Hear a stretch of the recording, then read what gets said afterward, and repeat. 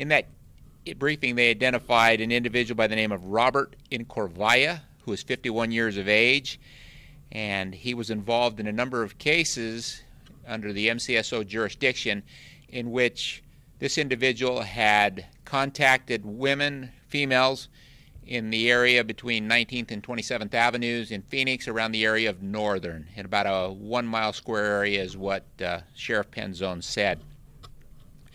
Now, the detectives were able to develop probable cause, and they booked Incorvaia. His name is Robert Incorvaia. Let me spell that. It's Robert, common spelling, Incorvaia, I-N-C-O-R-V-A-I-A.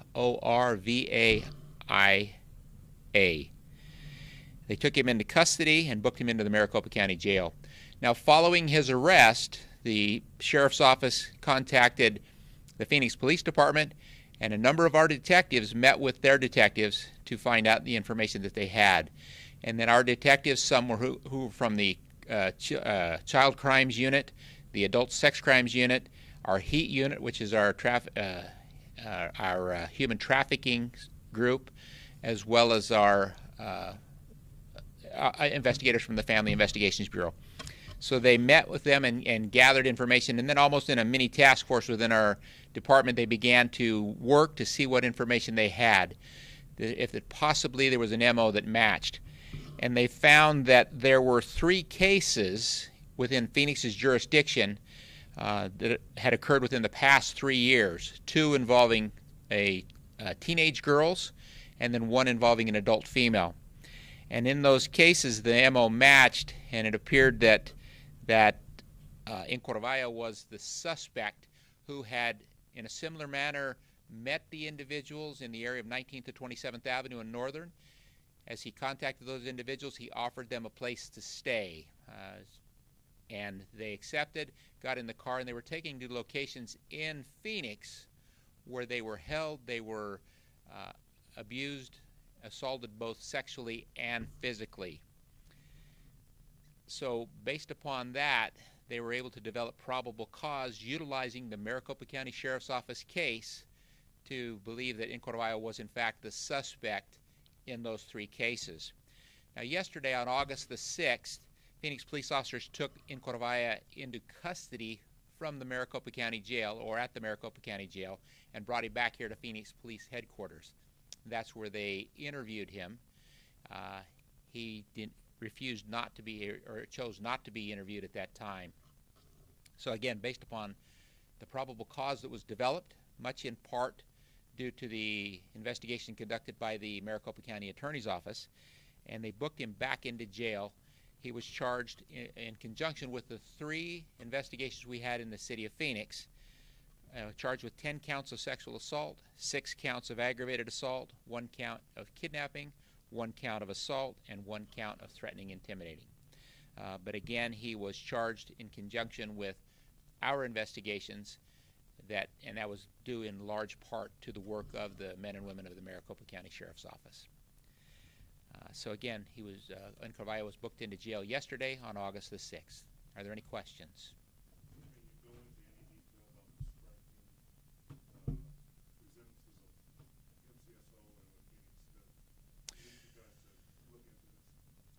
Again, when the Sheriff's Office contacted us, the key thing that they found in their investigations was that Incorvaia would go and contact people that seemed to be homeless or in need of a place to stay.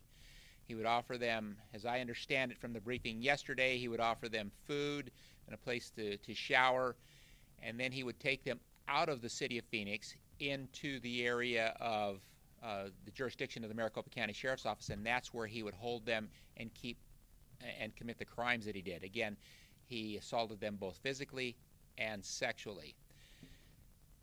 Those cases were similar to 3 that we found that we were able to link back to him based upon the MO, and again, based upon the information we had, plus in large part due to the information the Maricopa County Sheriff's Office detectives uncovered in their investigations, were able to determine that there was probable cause that he had committed the crimes in our city in our 3 cases.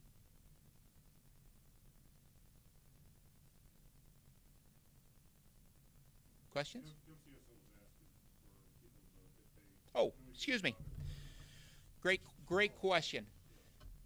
This investigation is still ongoing, and we are still trying to find out if there are any other cases that may fit this MO. And we would encourage anybody who has information concerning the three incidents I mentioned, and again, if you have any information concerning this individual, if you'd please contact the Phoenix Police Department. If you have any information that might be of interest to us, it may be information that's heard second or third hand. If they would contact the Phoenix Police Department, they can contact us at 602-262-6151, which is our non-information number, or they can call Silent Witness. The number for Silent Witness is 480-WITNESS. For Spanish, it's 480-TESTIGO.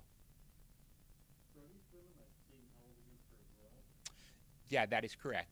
So the women, is my understanding, they were found in the area, in that area between 19th and 27th Avenue. In some cases, they were found to not have a place to stay.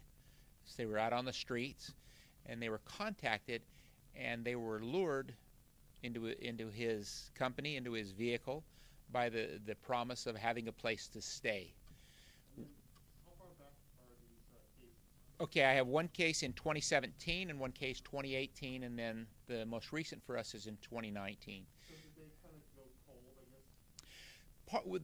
As the investigators were investigating them, there were some, two of them were reported belated after the fact quite a bit, and then another one we're still gathering information, and we're waiting for information to come back from our. They don't really come forward when these crimes happen against them. They don't come forward. I would say it's fair to say that there are some who may not come forward, due to the nature of the profile of the individuals that this man targeted as his victims. Sometimes they're hard to get a hold of for us to do any follow-up investigation. But again, two of them were belated, and then there was one that was not belated, but we're continuing to work on that case. But again, based upon the information from the Maricopa County Sheriff's. That makes it almost impossible to get DNA, right? If it's a belated case, it's very, very difficult to get any kind of DNA. What about the location of where they were posted? Is that Right, and that's the thing that matched up, is our Phoenix cases started with this gentleman picking them up in that general area, and so that is part of the MO that matched part of the things that led us to believe that it is the same suspect, and to develop probable cause to charge him with those crimes. So are there other women from that area that you're looking for? Or? We don't know if there are other women, and that's why we keep it very broad and ask if anyone has information to please contact the Phoenix Police Department. So then this guy's like taking them to a county island, I guess, is that what you're saying? There was I don't know that it was necessarily a county island on the Maricopa County Sheriff's Office cases. I know that it was in the jurisdiction of the Maricopa County Sheriff's Office. They were contacted within the city of Phoenix. The cases that I'm speaking of today, specifically, they were contacted in that same general area, but they were taken to locations within the city of Phoenix. That's where the crimes occurred. And where those crimes occur is where the jurisdiction of the law enforcement that investigates them.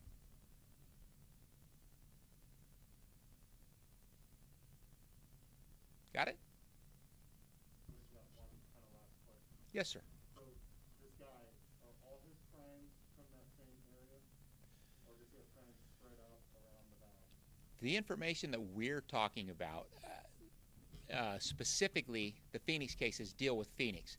Yeah. Yesterday at the press conference that the sheriff spoke at, he led me to believe that there are other agencies that are looking as well. I think he specifically named Glendale, but I'm not.